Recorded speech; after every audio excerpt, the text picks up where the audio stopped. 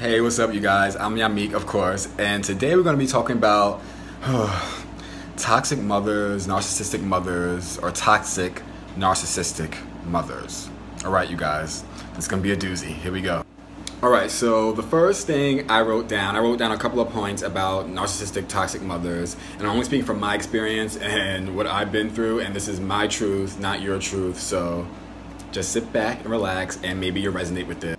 All right, so the first one I wrote down was, you're always the one to have to apologize. This is probably the most popular one that I can probably relate to, because I was always the one having to apologize, even when I wasn't in the wrong. It just was sad.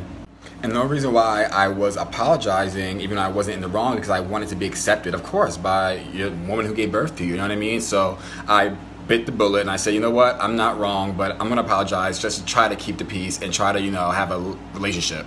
But what I didn't know is that narcissistic people or toxic people, period, they're not going to apologize. They're not going to see their fault, and if they know they're wrong, they're definitely not going to apologize. They're going to try to throw it back on you, make you seem like the crazy person.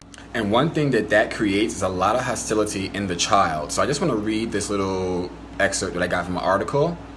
A controlling mother always creates insecure attachment in a relationship where the male child has not been validated emotionally. Very often, he can show aggressive or hostile behavior. This is a characteristic that usually distinguishes the male child from the female child. They use guilt or money to control you. This is one she used on me, like, let me tell you, okay? Even as an adult, your parent might still be controlling you by giving you expensive gifts and money, and then expecting you to do something for them in return. If you fail to do what they want you to do in return, they will try to make you feel guilty about it because all they've done for you. Now, my mom used to call me to, come to her house to do certain odds and ends, organize closets, clean my sister's room. Mind you, she's freaking at an age where she can clean her own damn room, and organize her room when she be doing it herself, and she would call me to do it. But as I look back on it, that was a way to control me, whether she was paying me or not, whether it was a job she was paying for me to do or not.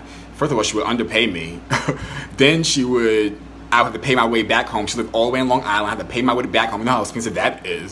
But that was a sense of control, because she knew I was not working at the time, and she knew that I would be back eventually to do another odd and end job for her for, dirt cheap, and then send me back on my way. And then, you know what I'm saying? So it was like a control thing. And I started realizing, you can call me when you need, an odds and ends job done, but I see on Facebook, you having a party, you having a barbecue at her house, I'm not invited. People that she knows that don't like me are invited, are there. She's laughing with them, congregating with them, like, what? And she knew I would be on social media and see these things and how much it would hurt me. She didn't care. That's the cruelty of toxic mothers and narcissistic mothers. She does not care. They don't care about your feelings. All they care about is the image that they want everyone else to see and how they are a good mother. The thing about narcissistic people too, they want to control the narrative. So for so long I was silent. I wasn't always doing YouTube videos. I wasn't always on your social media. And when I was, they would call me crazy when I would write statuses, because they'd be like, oh no, he's a drug addict. Oh no, he's this. Oh no, he's that. Because Tracy said. Narcissistic mothers, toxic moms, they hate your freedom. Any little inch of freedom or any inch of independence, they want to smash it and make you feel like, oh no, you can't grow. You can't do this, even though they pretend like they want you to. They're never really excited for your success, whether it be small or big or tiny. Coming from where I've come from, I've come a long way. I went to rehab 5 times. 5 times! I come a long way, people. And my last stint in rehab was 2016, I believe, in May.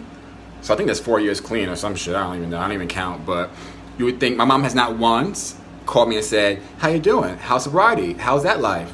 And she didn't ask because she didn't care. As long as I wasn't around her and her people that, she talked about me with, it was okay. As long as I was at Bay, it was okay. As long as I was in the Bronx, it was okay. As long as I wasn't around them, it was all right. Another thing toxic mothers, narcissistic mothers do is they dismiss your negative feelings. So if you have any doubt, ask if, are people talking about me, or am I being talked about? What are you talking about? Ain't nobody talking about you. Okay, girl.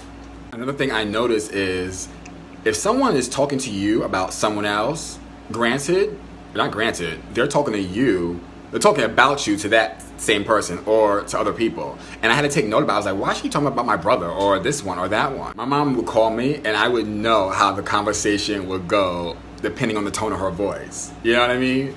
I was just in my power then, didn't even know it, but I can tell. I can almost like I was reading a script. And I'd be like, okay, she's gonna say this, she's gonna say that, and then we're gonna hang up. Did you find a job?